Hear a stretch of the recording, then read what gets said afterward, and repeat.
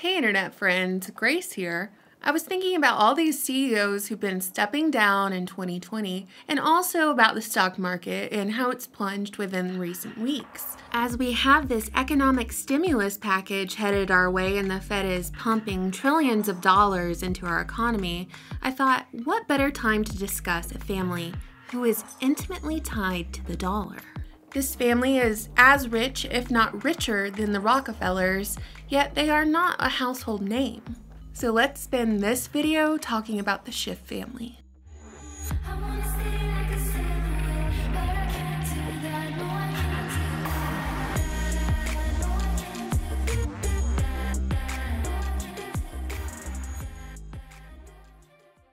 Oddly enough, in order to speak about one of the richest families in America who hardly anyone knows about, we have to travel back to the Middle Ages, to a Jewish ghetto, where the Schiff family and the most notorious banking family, the Rothschild family, lived under one roof and continued to for centuries, intermarrying and essentially acting as one family. Which is where we meet Jacob Schiff, who was born in Frankfurt, Germany in 1847. At age 18, he set sail for New York, where he quickly made connections and moved up the ranks of the American banking industry. The Rothschild's now American cousin honed his finance skills and became a member of Kuhn Loeb, a European Jewish investment firm who emerged as one of the most influential firms of the industrial era.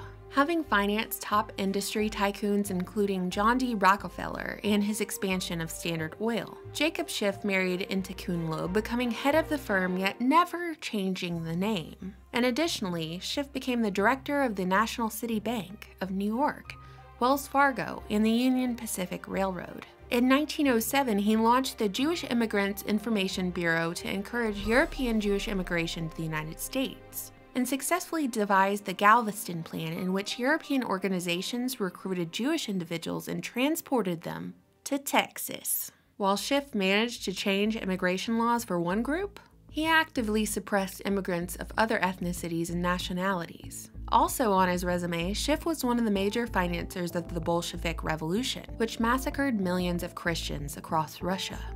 Once established as a financial titan, this Rothschild cousin quickly implemented the family formula. Jacob Schiff, alongside his brother-in-law, Paul Warburg, waged a relentless campaign for an American central bank. This banking crusade included giving speeches in front of New York's Chamber of Commerce, advocating for currency reform, with Jacob Schiff delivering a number of these speeches, making his intent perfectly clear. The main opposition to the Fed conveniently kicked the bucket a year before it was created. Rival millionaires like Jacob Astor, Isidor Straus, and Benjamin Guggenheim sank along with the Titanic in 1912. JP Morgan was supposed to be on board but canceled at the last minute. What a coincidence, right? With Congress eager to take leave for the Christmas holidays, they passed the Federal Reserve Act of 1913 on December 23rd, which called for the creation of the Federal Reserve Bank, a central bank of the United States that would oversee the nation's monetary policy. With the catch being that the Federal Reserve wasn't even part of the federal government, but a foreign banking system that doesn't even print the dollar bill.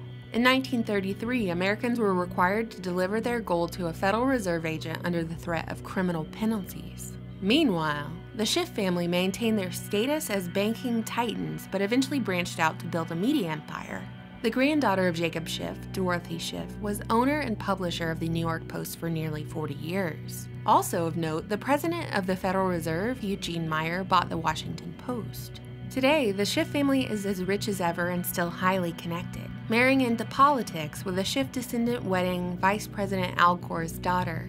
And while they've since divorced, you can see other members of the family intermingle between politics and Hollywood. To conclude here, we have a pattern that the Schiff family helped establish, and they've financially profited off of it ever since, making them one of the richest families in America. In 1913, a criminal cartel took control of the nation's monetary system.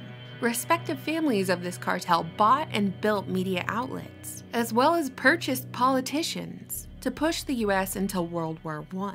Both sides of every war were and are funded by the same bankers. Fast forward to the Roaring 20s. War was over and all the people with a little extra cash on hand got back into the financial market. Then the banks crashed the market once again, which prompted the Great Depression of the 30s. in which banking cartels bought up everything for pennies and to stabilize the economy, a problem they themselves created and already had a manufactured solution in place, rolled out the Emergency Banking Act of 1933. Then came World War II, which was promoted to every American through media channels the banking cartel owned and operated. Now we copy-paste the same formula for the Korean War, Vietnam, Gulf War, Afghanistan, Iraq, interventions in Syria, Yemen, and Libya. All of these wars are bankers' wars, sold to the American public through media on false pretenses. And what needs to be made absolutely clear is that the motivation behind this practice, this pattern, isn't just a magic piece of paper. Yo, what's up you dumb old hot dogs? I'm Devin, and I'm here to tell you about why the Federal Reserve is good. First, let's watch this educational film that the Federal Reserve made. Why should I love the Federal Reserve? Did you know that money is good? Well darn, that makes it clear. I like money, don't you? The Federal Reserve works with money, so obviously the Federal Reserve is good, dummies. Here's a cool fact. Before the Federal Reserve came into existence, there were no Lamborghini owners in the United States. After the Federal Reserve came into existence, there are over 100 Lamborghini owners in the United States. Don't listen to Really Graceful. Support the Federal Reserve. And you can trust me. If I'm lying, then I hope someone throws a brick right into my face. Ow! Call 911! Somebody call 911! Put the camera down, Darren! Call 911!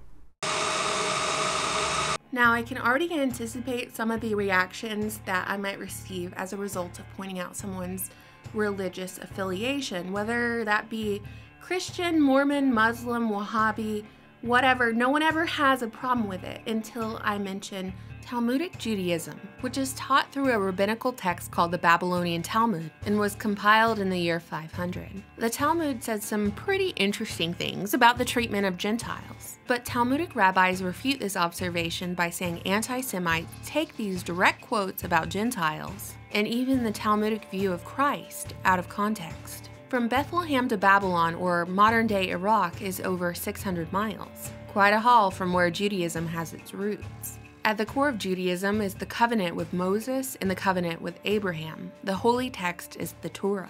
There are plenty of Jews who would not touch the Talmud with a 10-foot pole. They strictly abide by the Torah. I am not talking about those people. It's incredibly important that I make this distinction. I am not talking about your neighbors. I am not talking about the people you see in your grocery store. I am not talking about you, a normal person who is just living your life. What I am talking about is a mindset, not even an ethnicity, because no one here can help how or where they were born. But what is within our control is how we treat people and what we do with this time we are given. So I'm talking about the continuum of Babylon, not Jerusalem. People who see themselves as one tribe to rule over all the others. Of people who've claimed this religious identity but are clearly of Eastern European descent or Ashkenazi ancestry, who are thought to have made conversions to Judaism while under the Khazarian kingdom around the same time the Babylonian Talmud was being compiled. And a lot of these folks ended up in Poland and then Germany. So anyway, I can already feel the ADL putting me on a list, but it has to be said, not from a place of hatred, but from a place of hope for humanity. All the things I've covered in this video and the events we are seeing play out on the world stage, even right now, today, is the logical culmination of Babylon debt slavery. The name Babylon can be translated to the gates of the gods, not God with a big G, but gods with a little g, whom some might call fallen angels. The Bible talks about Babylon a lot, calling it the dwelling place of demons, a place of death, slavery, and blood rituals. Compound interest is literally Babylonian mathematics. It's inscribed on ancient tablets. Usury is Babylon. In other words, ancient Babylon was all about loaning you $50 if you paid them back $75. These practices yielded a society in which 80 to 90% of the population had nothing. A tiny fraction of the population had something, and 0.00001% of people had everything. The majority of the population was composed of people who were working just to barely financially get by. basically just working to be able to afford to live. This is debt slavery. Can we draw any parallels to modern society here? Oh, and by the way, did I say Palestine or Egypt was all about loaning you $50 as long as you paid back $75? No, I didn't, so please spare me on accusations of anti-Semitism. America was never supposed to be home to this debt slavery system. The American founders talked about this a lot. America was intended to be an even playing field where everyone could succeed, not lose their houses over fluctuating interest rates in a manufactured mortgage crisis. Do you hear how absurd that sounds? The money was always supposed to be backed in something tangible like gold or silver, but instead we have magic paper money backed by nothing except the confidence to exchange it for goods and services. And our whole financial system is controlled by people who have no allegiance to us. They use compound interest tricks with fake money that is backed by absolutely nothing. They can print as much of it as they want and flood our markets with dollars under the guise of saving us. But you cannot save someone from a problem that you yourself created. You are not the hero here, you are the villain. So to put it all into perspective, a Rothschild cousin came to America and made quick work of overturning America's monetary system. In 1910, in total and complete secrecy, Schiff and his buddies traveled to an island off the coast of Georgia called Jekyll Island, where the Rockefellers already had a residence. And there just so happened to be a huge Native American burial ground in their front yard. There was a Native American tribe who once inhabited Georgia's islands, and historians have noted that an ancient Canaanite altar once existed on Jekyll Island and was the location of ritual sacrifice. A tidbit which is used to explain why the original members of the Fed chose Jekyll Island of all places to plan the country's monetary policy. In fact, in 1892, the Atlanta Constitution reported they had found a mound in that area that contained one frame of a 9-foot-tall human who must have been a very near relative of old Goliath, which is a direct quote. Goliath in the Bible is recorded as a 9-foot-tall giant, and biblical scholars regard Goliath as a Nephilim descendant of Canaan. People tend to label this sort of talk as a bunch of malarkey, just total fantasy, but think about it. People have died, are dying, and will die for $1, a piece of paper backed by absolutely nothing tangible. Nothing. Just open up your wallet and look at the iconography on the dollar bill. Just pull out your wallet and look at a dollar bill. We have a pyramid with an eye on top of it, and underneath, Novus Ordo Seclorum, meaning the new secular order, or new order for the ages. These visual metaphors relate to the same kind of debt slavery, usury, and compound interest that America was never supposed to have. And historically, this banking cartel has silenced anyone who has challenged their control. Like Napoleon with his Bank of France, or Lincoln with his greenback, or even JFK and Gaddafi tried to introduce the gold diner. Look at what happened to these people. And now Trump deals with them, and there have been moments throughout his presidency where he's been incredibly critical of the Fed. And even as recently as yesterday, the Fed admitted to manufacturing this economic crisis we face during this period of pandemic. So it will be very telling to see how Trump responds. And just to wrap it all up here, Mystery Babylon isn't such a mystery, is it? The Federal Reserve has created unimaginable private wealth like the familial wealth of the Schiff family. But like I said before, it's not all about that dollar bill, y'all. It's about control. And control is directly at odds with freedom, one of America's most cherished values. These are the families who sit on top of everything, who don't want to be noticed, but there are no families or corporations or governments higher than them, as the governments and corporations are completely at their mercy. So what do you think, internet friends? You know, I always look forward to your comments. Thank you so much for subscribing and supporting me on Patreon. Bye! But I have a secret. I'm just a fake silhouette, avoiding every threat.